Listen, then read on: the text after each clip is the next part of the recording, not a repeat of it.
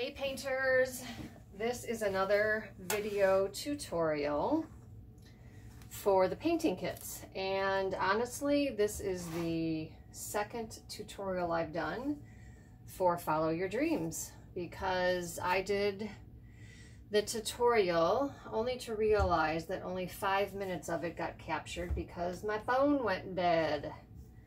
So I am doing this all over again. Again, it's Follow Your Dreams. I'm Julie Norcus, coming to you with the tutorial that coincides with the painting kits that I sell on my website, www.julienorcus.com.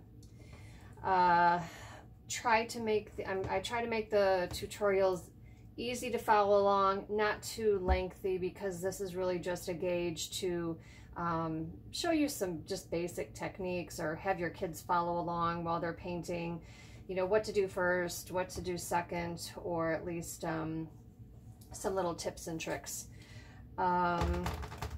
Let's start with putting down the color, because we will need that to dry. In these kits I include the canvas, which has the image that you're going to be painting traced on. So you get the canvas with the image, you have a paintbrush, you get all the colors that you need. If glitter's involved, you get a bit of glitter as well. And then the only thing that I note when you buy these is that you'll have to provide your own paint pen. If you don't have paint pens, then you could also use a Sharpie, and we'll talk a little bit more about that in a minute. I'm going to dive in here and actually do this silhouette. You're going to want to have some paint. You're going to want to have some water in a cup. I provide you with a plastic cup for your water. And you'll want to have a little blotting napkin, which I also provide you with a napkin for that. Got a little too much paint on there. I'm laying down this black quickly here just because I probably want to be putting 2 coats on this. This is the silhouette of the little girl's head. If you have a boy painting this, then just don't paint the ponytail, or paint the ponytail if your boy has long hair. So you're really just following around the lines. I watered this paint down a little bit. I think it's easier to manipulate when it's more the consistency of ink, at least on this silhouette. But you can see I did it real fast, and with thin paint, because we're going to go back over it. Try to maybe make that a little more even with your brush, so you can see that it's watered down. But I did try to even out the paint a little bit. So we'll wait for that to dry. Let's move on to the colors. I'm going to start with the blue. I don't want my paint watered down really on this blue too much. Some paints have a thicker content to them than others. Depends on the brand. And whether you want it watered down depends on your taste.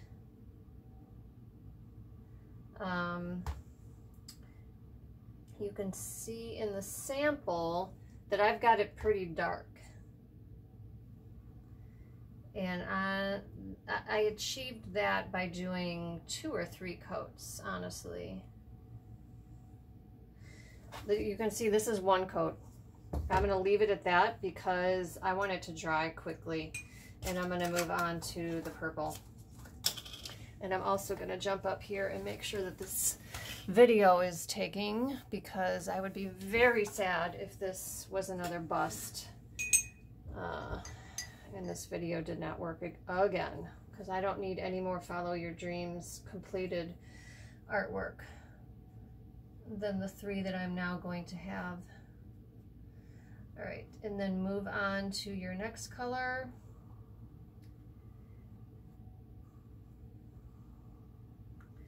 I don't mind that the colors kind of bleed together as you get down to this area here, because that's what a rainbow does. If you get a little blue into your purple, just go back over it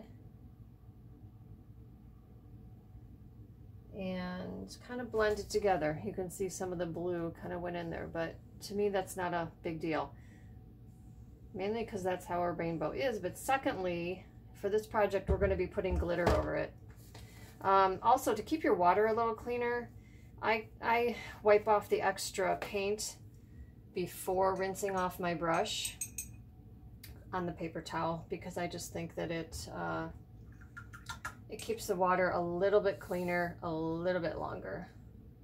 And that is my technique for trying to eliminate changing my water all the time. And I always keep two things of water here. One that I try to keep a little cleaner than the other one for as long as possible. All right, moving on to the green. Again, I've got it watered down a little bit. You can leave it watered down with one coat if you like that look, or you can go back over it with a second or a third coat if you wish. Also, I'm kind of moving along a little quick here, like I do on all the tutorials, mainly so that you're not tied to this video for too long, getting bored and wanting to just paint your own. But it can get a little redundant just painting some of the stuff here when you want to just charge it and do your thing. All right, yellow. The lines that are on the canvas that I provide for you are not erasable for the most part. So keep that in mind if you're doing thinner coats and that pencil line, that transfer paper line shows through, because it's transfer paper, not a pencil. I think you can lighten it a little bit with a pencil, but it does not completely erase, and that is purposefully that way so that when you're painting over it, the line doesn't just disappear and you don't know where you're painting. All right.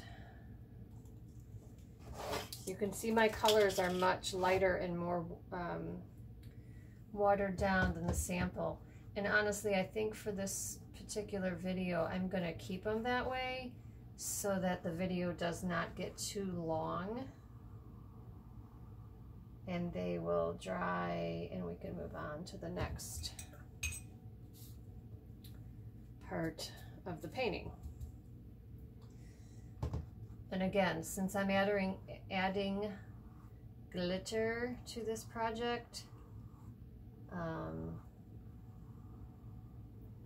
maybe having the paint a little watered down won't be as big of a deal. Okay, if kids are doing this, they're probably not going to be buzzing along quite as quick as I am. Maybe while the first coat is done, if they are going to add another coat to make the colors more thick and vibrant, they can go have a snack while they are waiting. If you're painting this with a friend, pour yourself another glass of wine, cup of coffee. If you're alone, well, I guess get out your hairdryer, because that is what I am going to be doing here in a moment. My trusty hairdryer.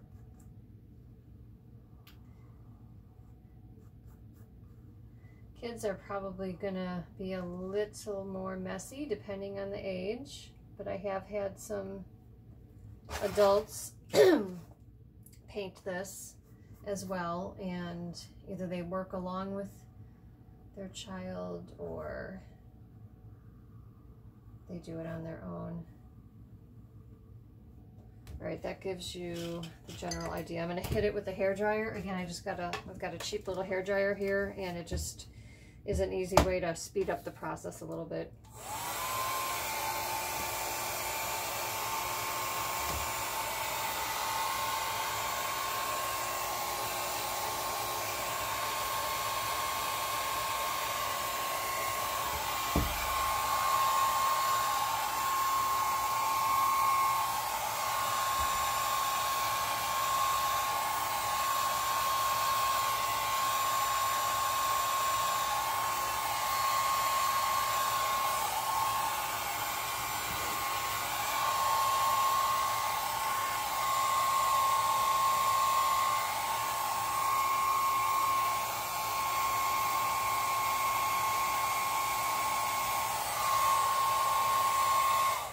think that's dry enough for now. And we can move on to another little part that will eat up some time while the rest of that's drying. Let's talk about paint pens. I talk about this on every video. They're important to a lot of the tutorials, a lot of the designs that I use, because I work a lot with fonts and writing and stuff like that, outlining.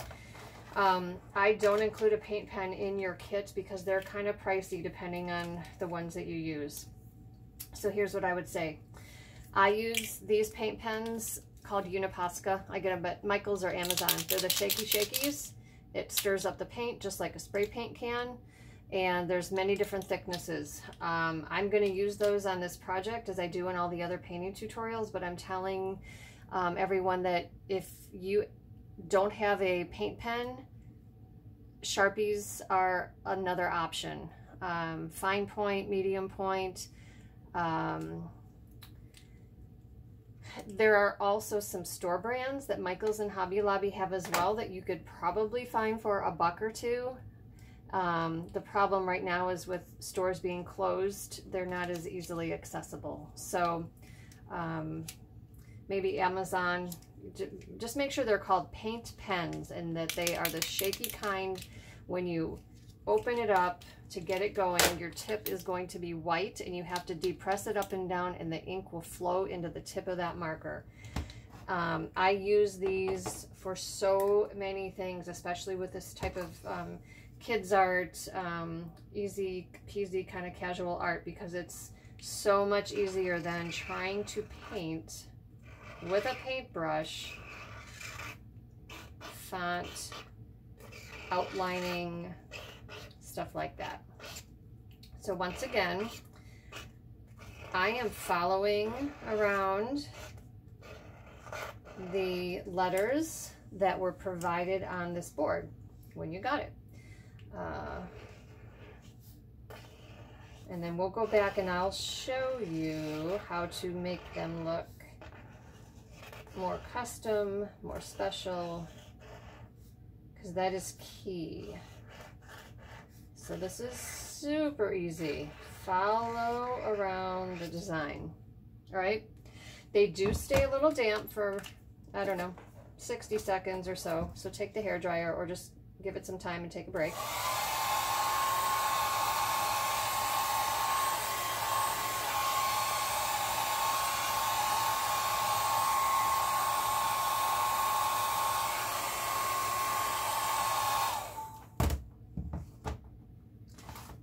I would also say try to follow as close as you can to those transfer lines that came on the canvas, because like I said a bit ago, you're not going to be able to completely erase those. So if your paint pen doesn't cover that, you're going to see a little bit of the what I would say looks like a pencil line. So here's what we are going to do to make these letters be a little more custom. Wherever you have a downstroke, make sure I'm not smearing. Wherever you have a downstroke, thicken the line down. So think about how you make a letter. You don't go down when you make the L going that way, so you're not going to thicken that up. But when you make an O, you go down, and then you go back up. So wherever you naturally make your letters, you're going to want to go down and thicken that side. Okay. Super easy. Just think ahead before you make the line. Got it? All right, so that's the printed letters. I'm gonna knock this water off here. Cursive, same thing. Think about making a D. You're going down, so you're thickening. You're going down and down. And you can make them as thicker, as thin as you want. I think you need something here, but I don't know how thick your personal taste would be. Depends on what I'm doing. Sometimes it's a little more fun and whimsical. I go super thick. Or if maybe there's a dark background and you want it to show up more, then I get out my white paint pen and I do the same thing. Okay, so that gives you an idea of the font.